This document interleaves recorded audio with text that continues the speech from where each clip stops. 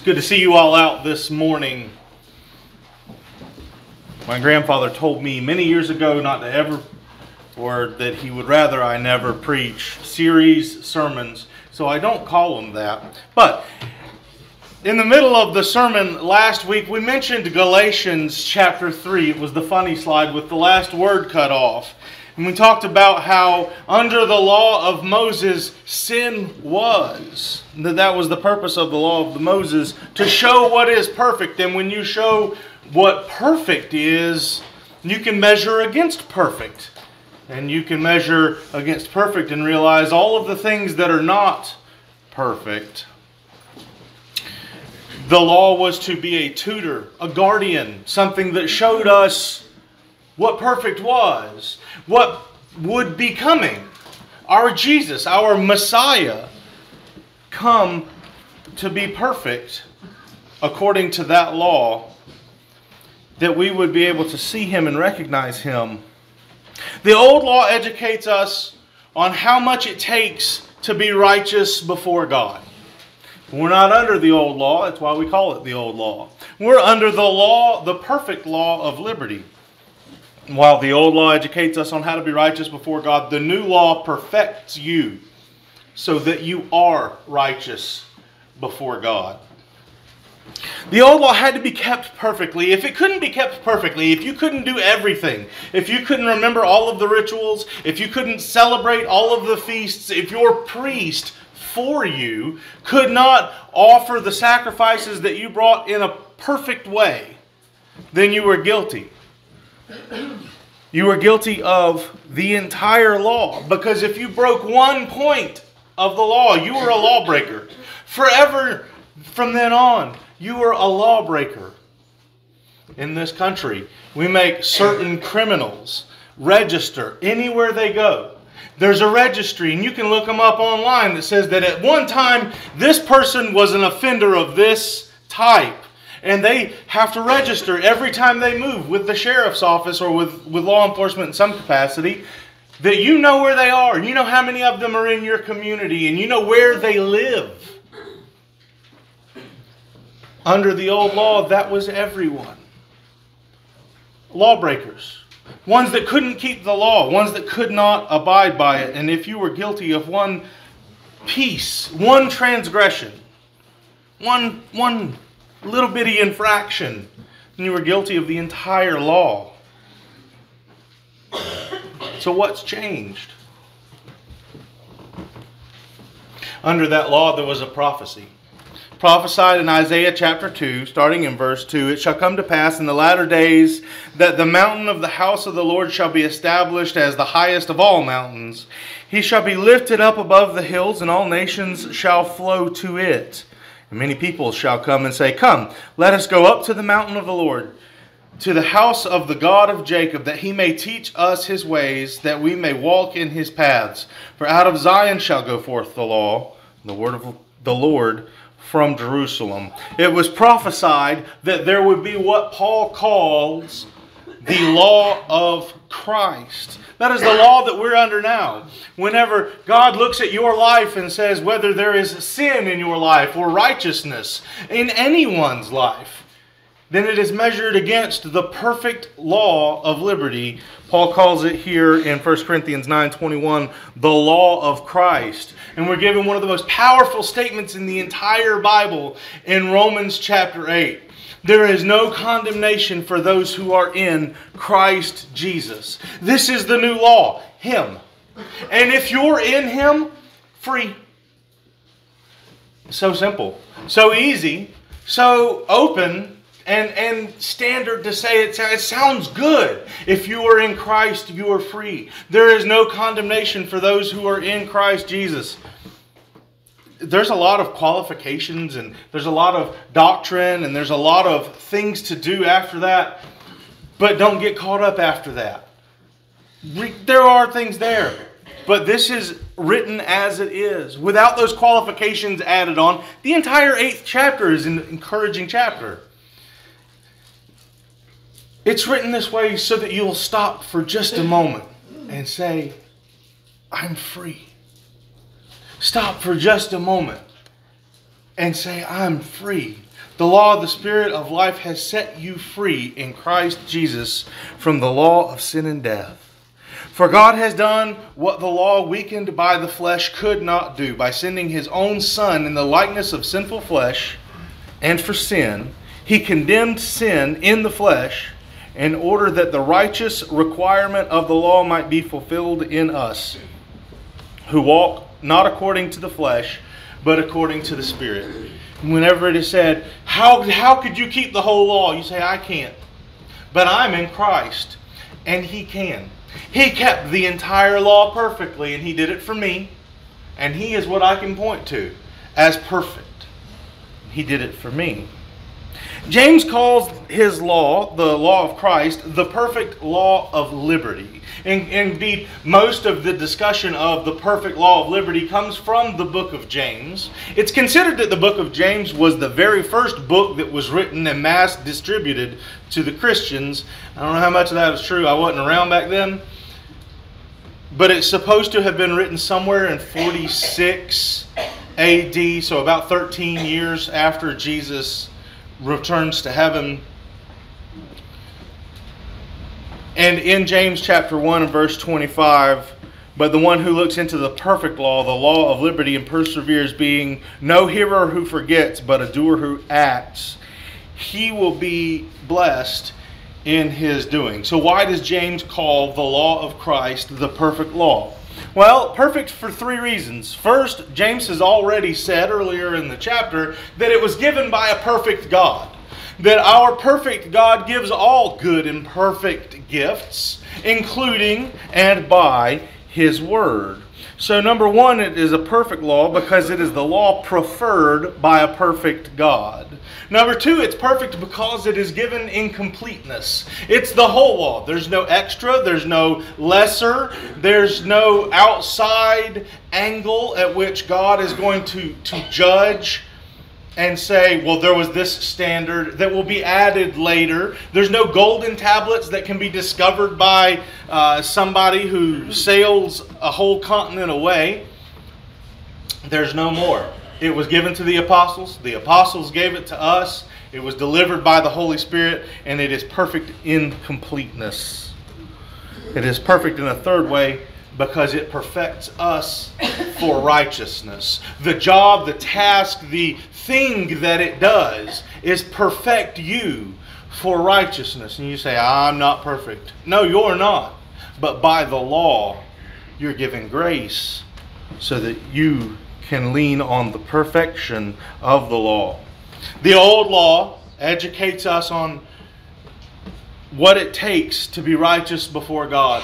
The new law perfects you so that you are righteous before God. After becoming a Christian, you look and say, what is it that saves me? Because I've done wrong things. It doesn't take long after you come out of the water.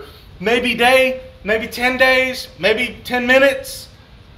At some point you infract the law again. What's different about you now?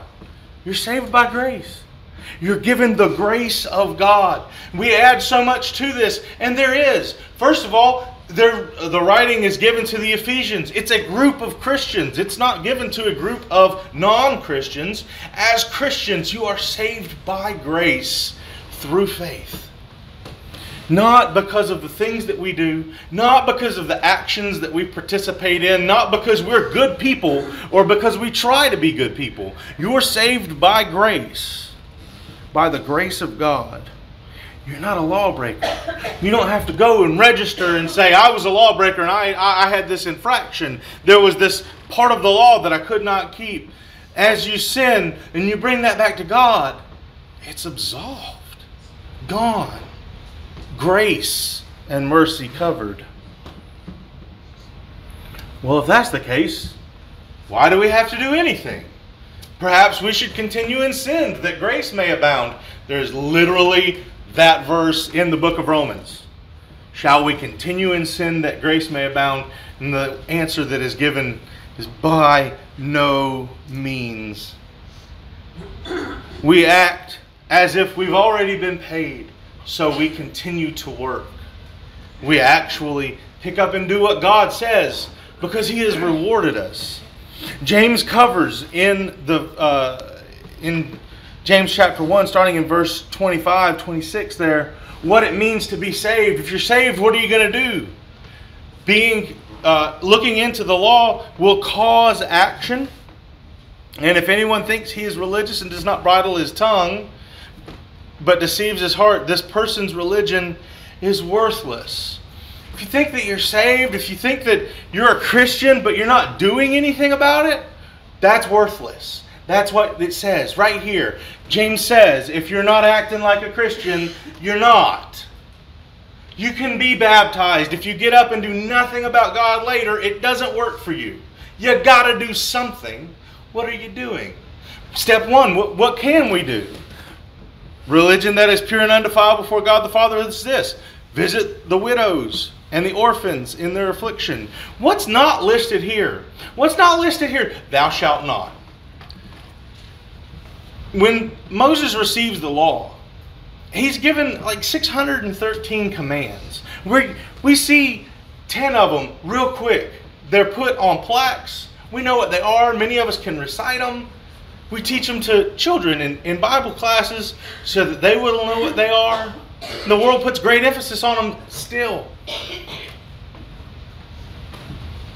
But whenever God is giving the perfect law of liberty and He says, if you are keeping your religion correctly, if you are acting like a good Christian, what He starts with is not thou shalt not. He starts with, what are you doing for each other? What are you doing for your widows? What are you doing for your orphans? Those who are afflicted, those who are in need, those who are destitute. What are you doing for people that need things?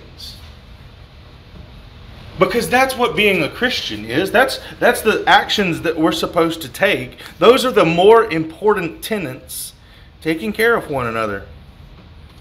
We're not supposed to be the people who can't have fun, the people who can't participate in, the people who are fuddy-duddies and just sit around and read a book all day. We're people that show each other love, that show other people love. We're supposed to be known by our love. And that's where James starts. What are you doing for one another? He also says to keep oneself unstained by the world. A quote from a preacher named Ben Walker: you cannot have grace where there is no law, because if there is no law, then there is no sin. To keep oneself unstained by the world is moving forward, it's trying, it's working and doing things, being a doer of the law and not a hearer only, because we realize that there is sin in the world. You can't be a light where there is no darkness, because everything's just the same. Because there is sin in the world, we want to show people that there's a different way. There's a different path. There's something different that you're supposed to be doing. When you become a Christian, you're supposed to change what's going on in your life. A butterfly is an ugly little worm. A butterfly is an ugly little worm. And as a Christian, you should be the butterfly that flits down next to those ugly little worms and says, you can change. Through the power of Christ, you can change. You realize I just called the entire world ugly little worms? Because sin is ugly.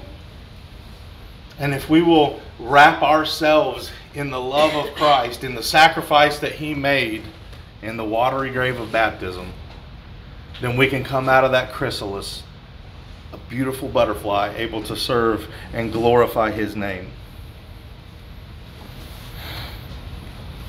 So speak and so act as those who are judged under the law of liberty. Don't say, I can't do things. Say, I can. Look what I can do. Look how I can glorify God. How do we reconcile? Show mercy. For judgment is without mercy to the one who has shown no mercy. This may be one of the scariest things in the whole Bible. I'm a Christian. I try to act like a Christian. I move forward trying to be a Christian. Can you believe they wore that? Merciless behavior. Merciless speech. Hypercritical activity against one another or against other people. Mercy triumphs over judgment. If God is going to judge me based off of the mercy that I show to other people, how quick do we tell them that they're sinners? How quick do we tell them what they did wrong? How quick do we tell them that's a condemned behavior? It's important, absolutely. But how do I want God to bring that on me? We can't condone sin. We don't want to condone sin. But we don't want to be merciless either. I want grace from my God. I need grace from my God. I need mercy from my God. Do you know who I am? Maybe you don't. I know He does. And if I need His mercy and I need His grace, how can I show that to someone else? How godlike to show grace and mercy. They don't deserve it. Neither did we. Neither do we. What good is it, my brothers, if someone says he has faith but does not have works? And we point here and we say, look, that means that faith is doing something. Okay, you're correct. Now pick up the mirror. What am I doing? Faith is doing something. What am I doing? Because God didn't say, come sit in a pew. Read your Bible, pick it up, open it cover to cover. God does not say, come sit in a pew. So that don't count. That don't count. This don't count. What are your activities? What are your actions? What is your heart doing? Are we known by our love? Are we visiting widows and orphans, the afflicted, the oppressed? What are we doing? How are we showing mercy and grace? The law of liberty. When I was young, I had this idea. Rules are easy.